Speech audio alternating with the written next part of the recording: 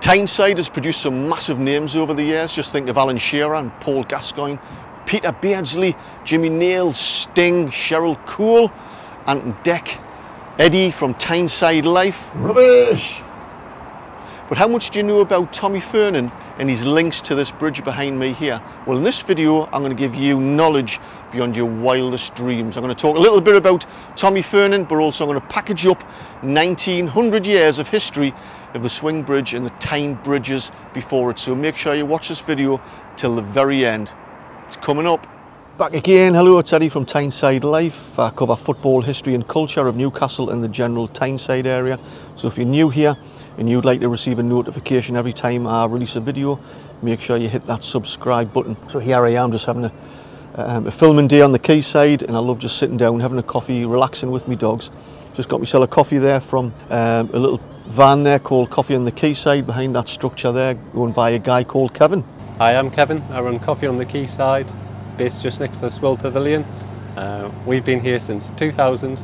We operate out of a Piaggio Appy using a Frappuccino espresso setup. We do everything espresso based coffee drinks, and we've got hot and cold sandwiches. We're here every day, Monday to Friday till 2:30. Talking of coffee, if you would like to help keep me fueled up when I'm out and about making videos, you can kind of leave as a tip. I've got an online coffee account. I'll leave a link in the description box below, and any donation to keep me fueled up while I'm filming will be greatly appreciated. Right, I can't sit here all day. Let's check those bridges out. So, do you have any idea what that thing is behind us?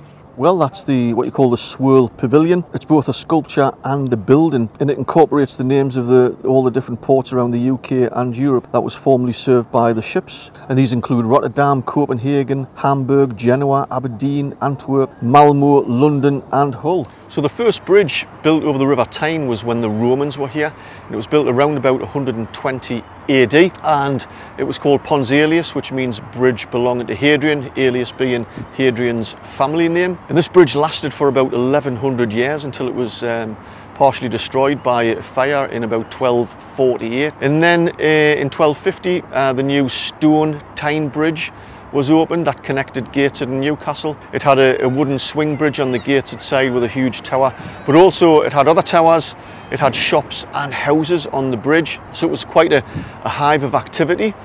And this went on till about 1771, where there was a flood, and that particular stone bridge was partially destroyed. I can't find anything on record, but I can't imagine it was anything to do with the ferocity of the flood.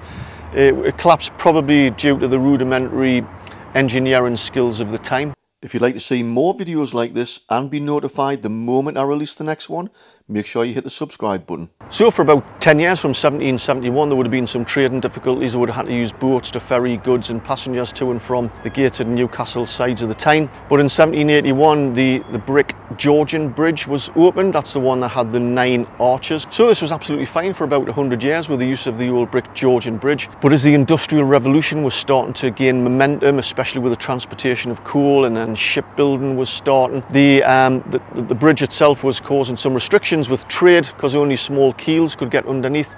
So it became apparent that they had to go back to the drawing board and realise that they had to build another bridge in order to facilitate ships getting up and down the River Tyne. So that's when in 1873 William Armstrong, the legend, he designed the current swing bridge, which was opened in 1876. Now, the swing bridge at the time when it was opened in 1876, it was the biggest swing bridge in the world of its kind, and at its peak there was thousands of ships passing up and down the River Tyne past the swing bridge to the Elsick shipyards and the armament factories. You had the Dunson Staithes, which was used for large ships for the transportation of coal. You can just imagine the activity that used to go on, and the swing bridge was a crucial part of that whole setup. Interestingly, when they were building the swing bridge, they found foundational timber beams in the Tyne, and that's been carbon dated, and those have actually been dated back to the original Roman bridge back from about 120 AD. So that just clarifies that the old Roman bridge, that's the exact spot where the swing bridge is now. Also really interesting, I don't know if you realise, but either side of the swing bridge you'll see a stone arch. Those are the original stone arches from the Georgian Bridge. And on the Newcastle side of that stone arch, there are two engravings of coat of arms.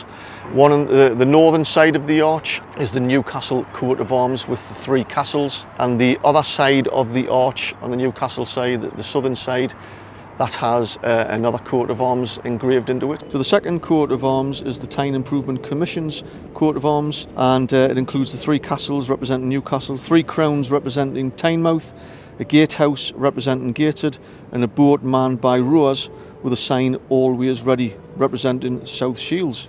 And the motto "Servet Vigilantia Concourse" means united vigilance serves to protect. So Tommy Fernan, what a character he's turned out to be. He was born in 1841 in the Oakwell Gate area of Gateshead, which is quite a poor area at the time, which is roughly in between the back of the Sage and Gateshead High Street. He was actually born 6 years after Geordie Riley, who wrote the Blade and Races, so they come from the same area. He was born blind and partially paralysed, and he was orphaned age 5. Obviously, as he got a bit older, he wasn't able to find any work, and he ended up begging on the old Georgian Bridge, right smack in the middle.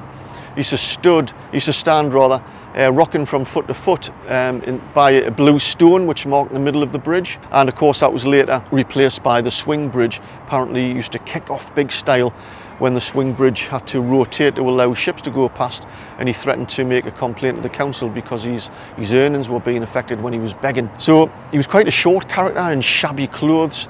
I can imagine to look like a bit like a Charlie Chaplin type character.